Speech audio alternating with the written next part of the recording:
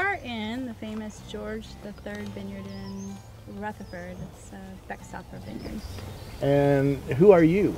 I am Sarah Francis, Yeah. winemaker. Girls, it's hard to explain how we're taught in the world what we can be and what we can't be. It's a very, we're taught to be at home and be nurturers, and there's nothing wrong with that. Everybody has at least one gift or talent that if they just really explored, it's fear that holds you back.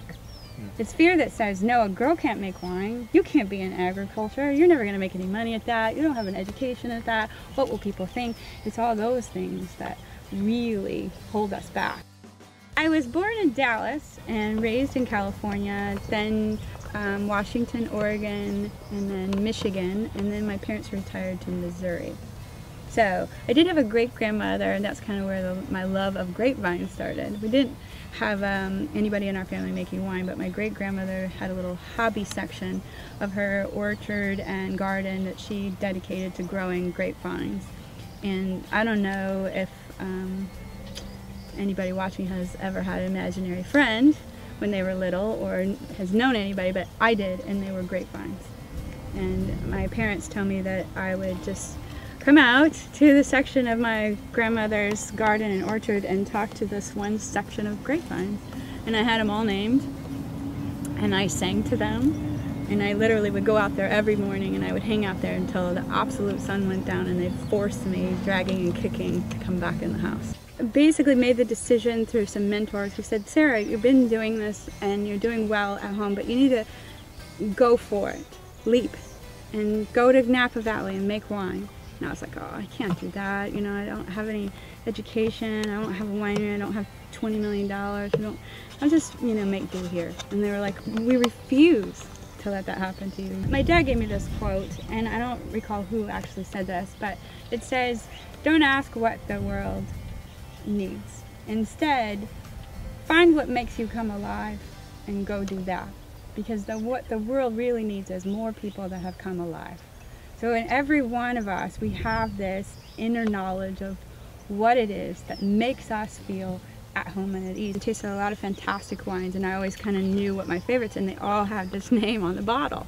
And so I sought out the owner of this vineyard, Andy Beckstoffer, and people said, oh, he's never going to talk to you.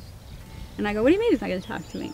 Well, first of all, you're not proven. Second of all, you can't afford his grapes. He doesn't need to sell them to you. He doesn't work with unknown people. It was just this whole litany of things of how it was never going to happen and I should not waste my time. I got his number and I called him up, and he was out of the country at the time, and I basically said, listen, people tell me that you won't sell any grapes to me and I can't afford them, and they're telling me all these things, but where I come from, we tell that to people's faces. So you can tell me no, but do it to my face. Give me the courtesy and the decency to call me back, sir. And a couple weeks passed, I didn't hear anything, so I thought, oh, well, maybe they were right, And, but he did, he called, and he actually said, where the hell is 573 area code? Because he's from Virginia. He has this really gentlemanly southern accent. And I said, Missouri, and he said, well, I'll be damned. I have a vineyard named Missouri Hopper. What do you need, little girl? He said, you're pretty interesting. And he said, why do you want to make wine? And I said, well, quite frankly, because my soul refuses to let me do anything else and be happy. And so I have to. There's no question about this. I have to do this. And there's only one wine that I've ever fallen in love with. And it's wines that came from your vineyard. And I have that in my brain, and that's the wine I'm going to make. And he said, well, I never met anybody like you, that's for sure. And I've never seen anybody with the kind of passion that you have, the intensity that you have, and the commitment that you have. And he said, then, well, what do you want to do? How much wine do you want to make? I said, well, how much are the grapes? And he goes, well, if you have to ask, you can't afford it. And I was like, oh, well, I got my checkbook and I showed him how much money I had. And he goes, that's not enough.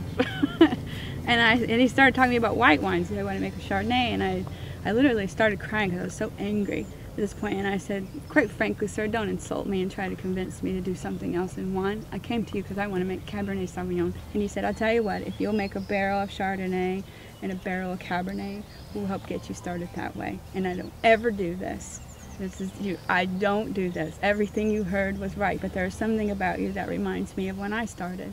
And somebody took me under their wings, and I was willing to learn, and I have this feeling that you're willing to learn. And we get you in front of some mentors, and I really like to see how you progress, because I'm convinced that if anybody can make it and be successful in the wine business, it is you. Yeah.